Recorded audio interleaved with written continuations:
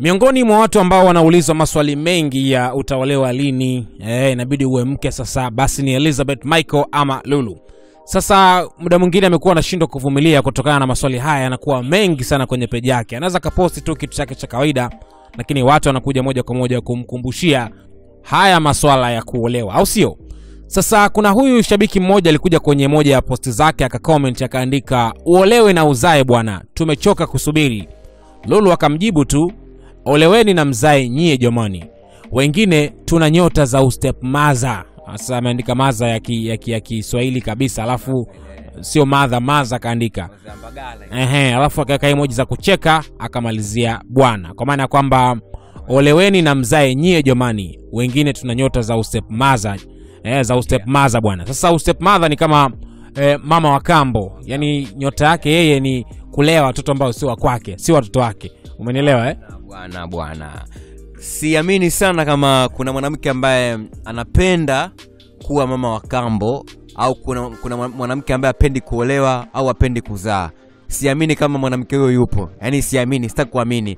Na pengine Lulu amejibu hii comment ya ushabiki baada ya kuulizwa, na unajua kama alivyosema Chris hapa, watu wengi wamekuwa muda mrefu wakimuandama, wanamuuliza vipi ndoa lini, mambo ya kupata mtoto na vitu kama hivyo. So kwa upande wake inaonekana ni wazi amechoshwa na haya mambo kila siku mtandaoni, ndoa mtoto.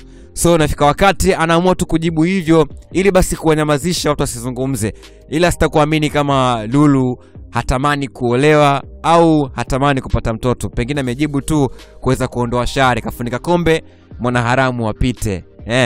Sidhani kama alikuwa serious, kwa sababu yeye mwenyewe ameweka emoji ya kucheka hapo pembeni. Inamaanisha kwamba ni namna tu ya kutaka kumuondoa huyu shabiki asirudi tena kuuliza siku nyingine swali kama hili, kwa sababu maswali kama haya yamekuwa yakauki sana kwenye page yake. So uwezo ukasema unawablock watu wote ambao wanakuuliza vitu kama hivi, unaelewa So point ya msingi ni kutaka tu kuwavunja moyo wasiendelee kukufuatilia ama kukuuliza kila siku kwa nini hujaolewa ama unaolewa lini na vitu vingine kama hivyo. So ndio maana ameamua kujibu tu kirahisi kwamba yeye ana nyota ya step mother, kwa maana kwamba ana nyota ya umama wa kambo, which means analea watoto wa wengine, unaelewa. Kwa hivyo nadhani tu aliongea kama kejeli ama kumkatisha tamaa huyu shabiki.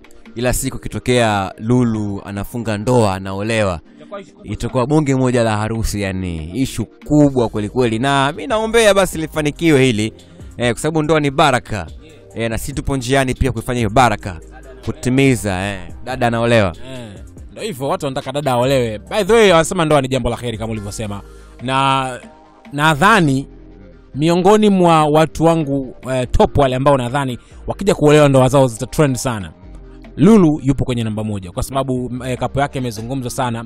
Ukizingatia amevishwa pete muda mrefu sana, watu wakaanza kusema pete inaozea kidoleni, inaanza kupauka, mara umeachwa na vitu vingine kama hivyo. Nadhani ni miongoni mwa watu ambao watazungumza sana, lakini kuna mastaa wengine wengi sana ambao wamekuwa hawakauki kwenye midomo ya watu kutokana labda na maisha yao ama mahusiano yao. So naamini Lulu ni miongoni mwa hao ambao ndoa zao zitaweka record na kuzungumzwa sana. Hivyo ushawahi kuoza yani ndugu yako yote, yani ukiwa kama kaka? Hapana. Hata dogo zangu wenyewe hawajafikia umri wa kuolewa. Kwenye ukoeno kuna dada mmoja ambaye sina chifu kama mpa madume tu. Wapo hakika ile wadogo wanasoma. Wewe jichanganye tu nikutie miaka 30 jela. Basi mimi nawekeza hapo, nasema kidakwa unakula na chumvi. Nakwambiaje? Wewe jichanganye nikupeleke miaka 30 ngapi? Jela. Embe changa huliwa na chumvi. Hizo zote utaongea wakati tayari uko Segelea kule. Sawa. Leo na mtazamo gani? Share kwenye sehemu ya comments, lakini subscribe kwa taarifa nyingi zaidi.